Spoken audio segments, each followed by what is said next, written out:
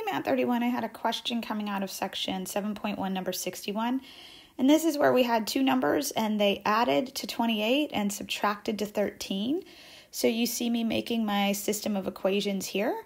And it's already set up for substitution. So what I did for this particular problem was I just added the equations. The y's cancel out. I get 2x equaling 41. And there is my x value. And then once you have your x value, you can plug that back into either of these first two equations. It doesn't matter what you pick. I wound up opting for this first one. So that's where you see me putting that 20.5 plus y equals x, and then I solve for my y value, and those are my two numbers. All right, thanks so much. Bye.